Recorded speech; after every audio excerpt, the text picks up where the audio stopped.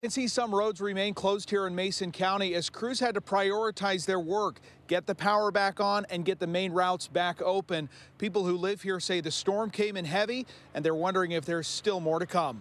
This is actually a pathway here, but we're going to jump off of it.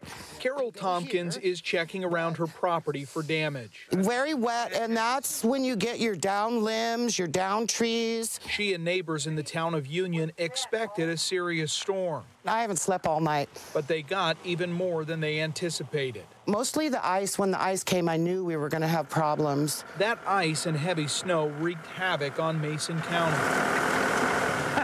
So, Mother Nature is really doesn't like people in some spots.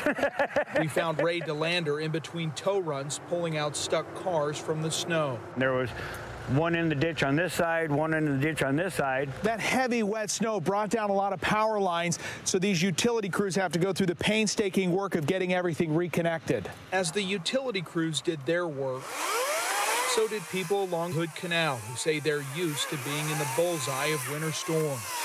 You can have nothing on that side and nothing on that side, and we have, we've had 2 feet of snow. Carol says she's hoping to get things cleared out a little before another storm hits. It depends. If it freezes again tonight and we have more snow, this could stick around for a while. The public utility districts here in Mason County say they are getting help from public utility crews elsewhere around the region.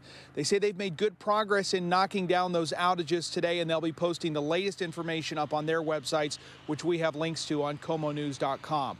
Reporting in Mason County, Jeremy Harris, KOMO News.